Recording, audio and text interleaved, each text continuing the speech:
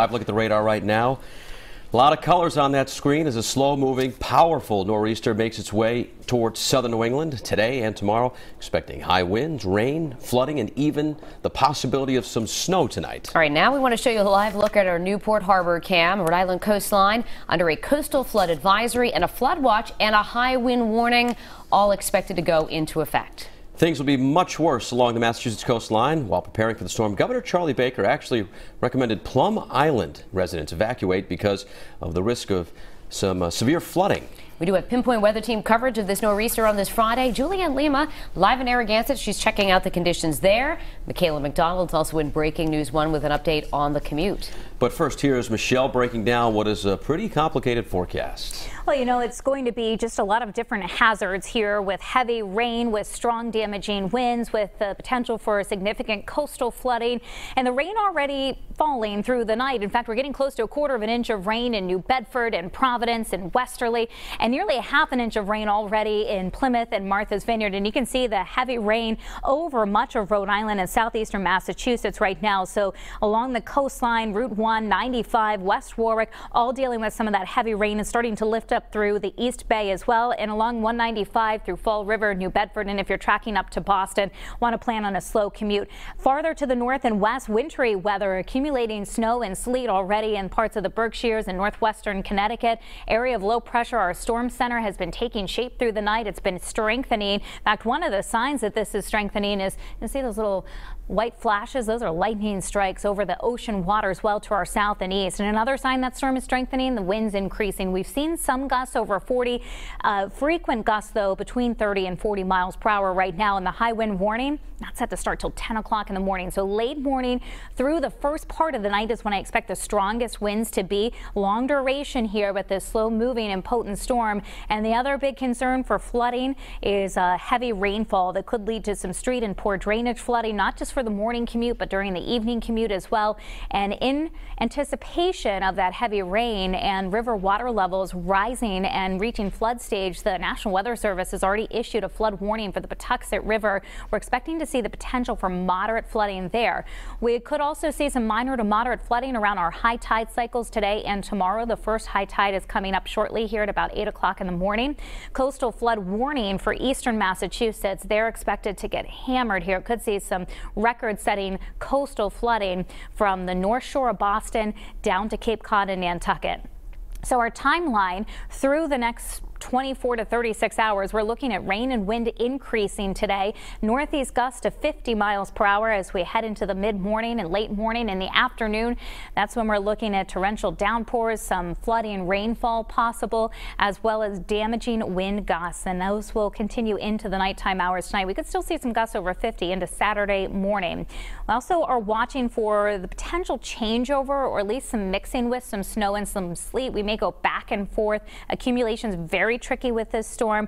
We have the potential for a couple of slushy inches, mostly on the grass. We'll talk more about that risk coming up.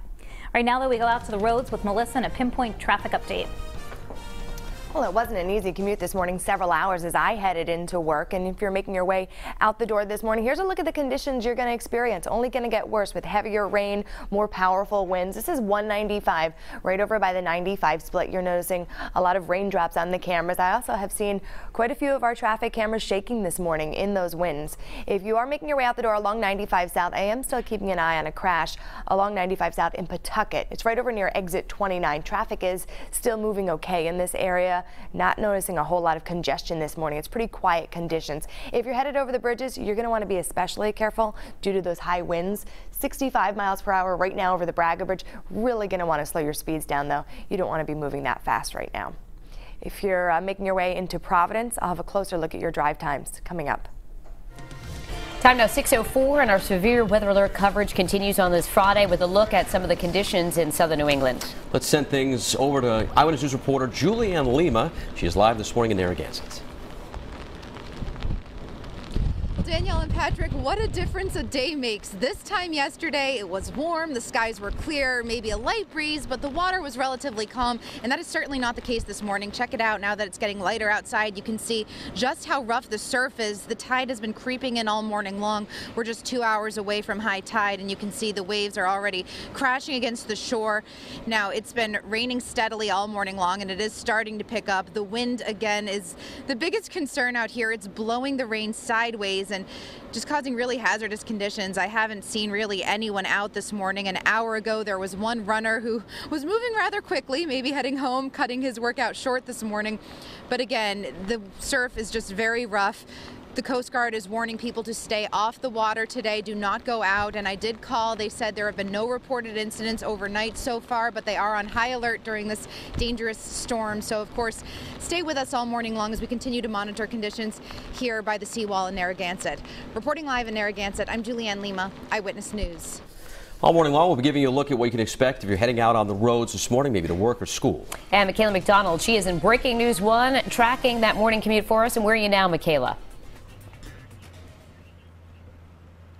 Good morning, Danielle and Patrick. Right now we are in Cranston. We are on Broad Street right now, approaching the Patuxent River. I'll give you a look at what we're seeing out on the roads right now.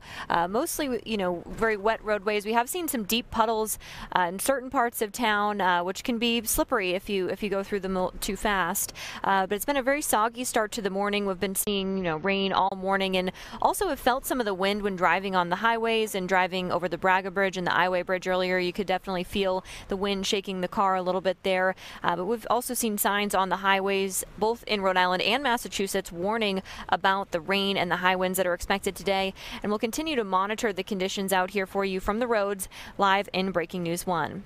Michaela McDonald, Eyewitness News. And as we've been mentioning, the wind from this storm could lead to some power outages. Yeah, Pete's in on this Friday morning, and as soon as he got here, we sent him outside. Of course, right? Yeah, we do have some heavier rain starting to fall now, getting a little breezy here in the Pinpoint Weather Yard. I just checked with the National Grid. Right now, just a handful of power outages in Rhode Island, not too many, but up near Boston and the Quincy area, now over 1,000 power outages there, so that's something we'll watch carefully.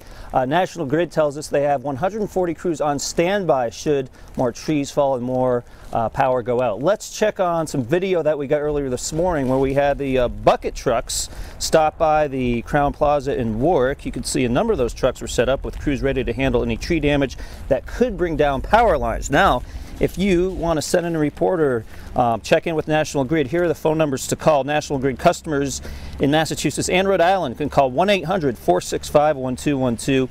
Eversource customers in Massachusetts should call 1-800-592-2000. In the meantime, I've been keeping a close eye on flights at TF Green Airport. The latest check is that we have 9 departures now canceled, most of those across the Northeast and Mid-Atlantic. We had several canceled to Newark, I believe, also into the D.C. area, so make sure you check ahead if you're headed out from TF Green. Also, the Block Island Ferry does expect that service will be impacted, but they'll be making that final decision no later than 7:30 this morning.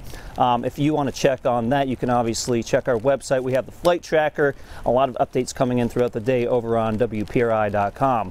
For now, in the Pinpoint Weather Yard, I'm meteorologist Pete Mangione, Eyewitness News. Pete, thanks so much, and count on the live Pinpoint Top of 12 weather team to keep you covered during this severe weather alert.